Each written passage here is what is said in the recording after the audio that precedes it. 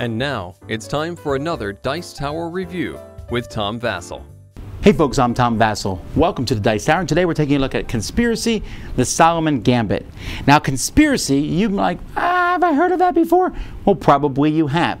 Conspiracy, according to the rulebook, was designed in 1973 by Dr. Eric Solomon, who incidentally is the main bad guy of this game. And I actually have played Conspiracy. He designed it in 1973, but it actually became a board game that was sold in stores in 1982. And I definitely played this game when I was a kid. I remember playing it, moving the suitcase around. I didn't remember much more than that, but Restoration Games, their shtick is they take these older games, redesign them, make them better if they can, or kind of redevelop them to some degree, and definitely make them look nicer. And so therefore we have Conspiracy, a game in which up to 4 players are trying to use the same spies and agents to help get a briefcase of important information, some MacGuffin of some sort, back to your base so that you can win the game.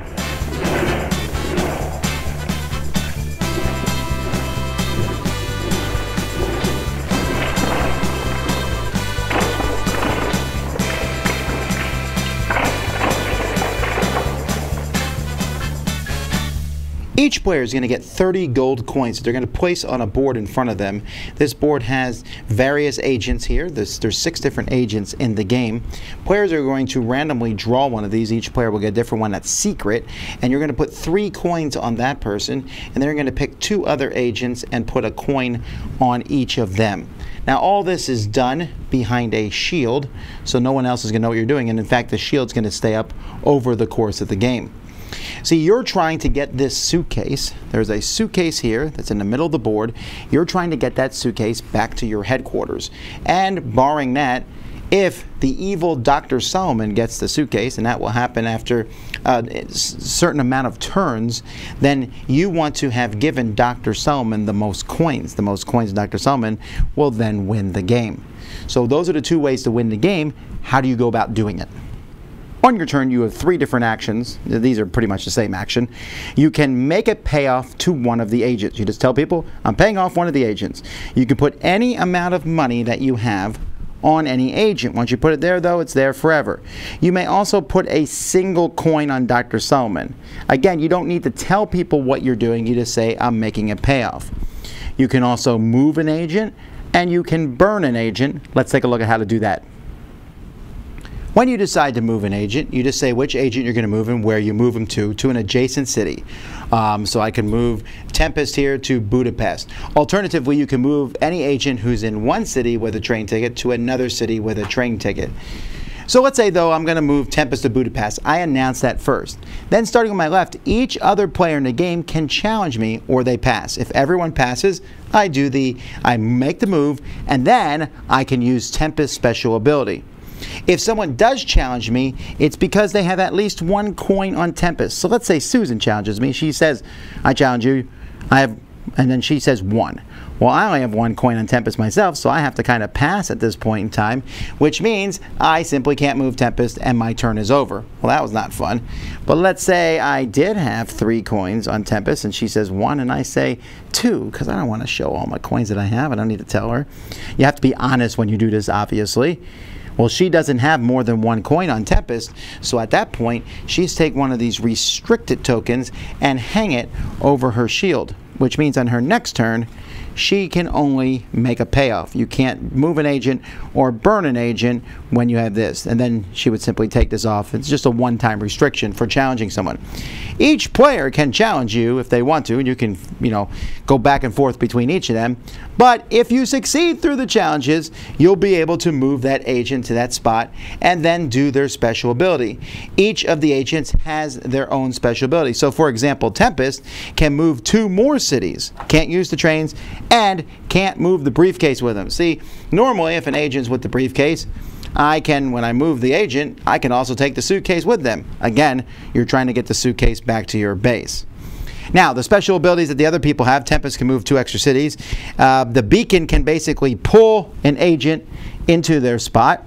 Spyglass is the opposite, where they can basically kick an agent out. You can't move the briefcase with these agents that are being moved. The magician can kind of throw the suitcase. He can throw his suitcase from the city he's in to an adjacent city. And roulette is the opposite of that, where she can pull the briefcase into her city. And then the vagabond, essentially after you move him, he can, so if he was here down at the bottom of the board, he can move up here, then his special ability, he could use a train token. And he can take the suitcase with him. And that's pretty much all described here. Each player can do that. But there's that one thing I mentioned earlier, which was burning. So if you have two agents in the same spot, you can say the magician is going to burn the spyglass. To do that, I'm going to need at least 5 coins in the magician because I'm going to have to spend them and they're gone forever. Again, people can challenge you. You say, I'm going to burn spyglass. And someone's like, no, I don't want you to do that. 7, because they have 7 coins on magician. Not spyglass, but magician. And then, okay, then I'm up a creek. But if no one challenges me, or if someone challenges me and I win, I pay 5 coins off magician, and spyglass is burned, removed from the game, and everyone is going to place a burn token on spyglass to remind them of that fact. If you have a lot of coins on spyglass when she's taken out, or whoever's taken out, then, well, too bad, you've lost those. Now, after everyone has taken one turn in this game, this marker is moved down this track, and it's going to start at 20 for 4 players, 15 for 5 players. This marker here is placed between 2 players, so every time it gets to this person, then the die is moved. When the die gets to the very end, you're simply going to roll the die. And if the die ever shows this, the game will instantly end, and Dr. Solomon escapes, and then whoever put the most money on Dr. Solomon is the winner. Otherwise, the first person to get the briefcase back to their home area, they win. The board itself is cool. I really like the strings and pins. These tokens themselves, I also really like them. I guess you could play them standing up, but I'd rather have them laid down. They're nice plastic with the imprinting on both sides of them. They have a good chunky feel to them. The coins themselves are good. My only complaint about the coins is when you put all 30 here, it gets pretty crowded, and as you put them on the players, it gets pretty crowded. I almost wish there was like little bins here I could drop the coins in somehow. I don't know. I think I'm being a little fiddly about that myself. But one thing I like is that these reserve spots, they're all different. So just because my beacon's over here and I see someone reach to that side of the screen, their beacon might be over there, but their beacon also might be on the other side or even in the middle.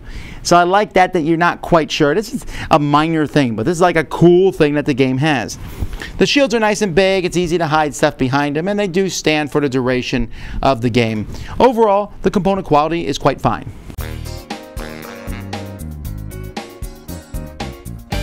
You also might have seen this game as Casablanca. It was nominated in 1991, actually, for the Spiel des Jahres. This game is a fairly light game. This is a game that I really enjoyed playing. I don't know that I wouldn't want to play it over and over and over again, although I gladly will play it a couple times in a row, right? But it is a family-style game. This is the kind of game that should be sold in Walmart and Target and stores like that. It's really good in that regard. It is a spy theme, right? And there definitely is. I mean, you can play with families, but there's that whole burning someone, you know, basically erasing a spy's existence. So I guess the word burn is better than the word kill, but realize it's in there if you play with families. So this is an intriguing system because you're placing influence on someone. This is very similar to another game called Kremlin that does a very similar aspect where you are assigning influence and you can put a lot into one character, but you gotta be careful because if that character is killed, everything's gone. So you got to watch what characters everyone else is moving. You might not necessarily want to put out a lot of money on characters right away.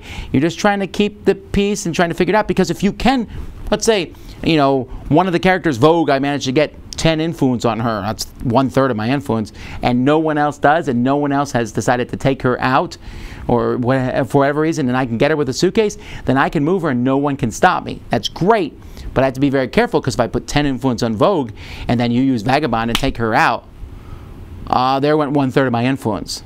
This is not a long game here. The box here says 30 to 60 minutes. Most of the time it's going to lean towards 30 minutes. In fact, we played this on one of our Testing Tuesdays live. You can go back and watch it just to see kind of how the flow of this game works. I like it. I think it's intriguing. You're basically this is watching everybody else, trying to figure out where they are. And of course there's always the Solomon Gambit, which is called, in which you just keep giving money to Dr. Solomon and then try to keep anybody else from winning. It does seem difficult to get that briefcase back using the special abilities. That's, for me, that's how I pick my initial. You get your 3 coins on somebody, right? But when I start initially putting people on spies, I look at the board, look for an ability that I like. Maybe the person who can throw the suitcase or whatever it might be. And they're in a position I like them. And then that person, I'm like, I'm going to go in with that person, but I'm also going to pick a secondary spy, put some influence on them, and have that person go around and start burning other spies. But then by burning, I have to give up 5 of my influence, and so that person might then be controlled by someone else who comes back to get me. I'm making this game sound deep and with layers of complexity. I don't think it's there. I think it's kind of mostly surface level. But again, it's something you can play with the family and kind of play these surface level things and not get too deep and not think too hard at night, and yet at the same time feel that spy thrill, that spy chase. So I really enjoy Conspiracy. I think it's fun. Like I said, it's not one game I want to play all the time. Sometimes I want to play something deeper and longer. But it's a really good remake of that classic game that I remember from my childhood. Dice Tower Judgment, approved!